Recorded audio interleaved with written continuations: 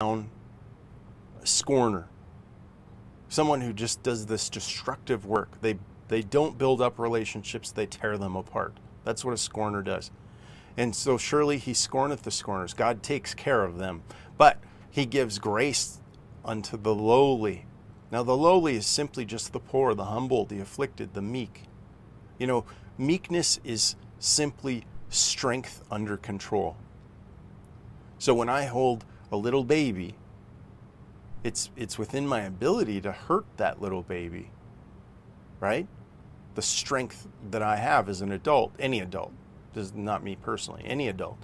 But meekness is using all of that strength to protect that little one. And that's what we're called to do, to make a difference in the lives of those around us. Verse 35, this is the last verse. The wise shall inherit glory, but shame shall be the promotion of fools.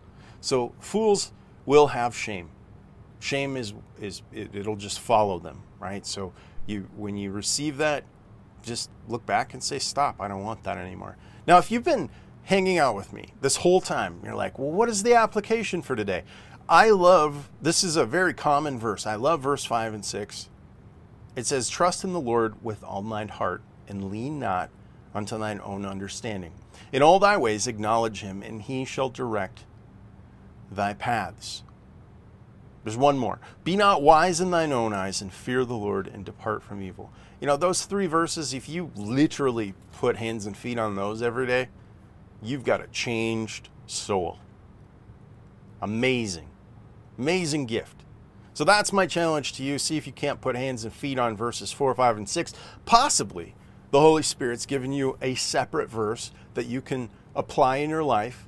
And you know what I'd love? I'd love if you were willing to put a comment in below and say, this is the verse that I'm applying today. This is what changed my view on things today, right? I don't want to be froward. I want to be a truther.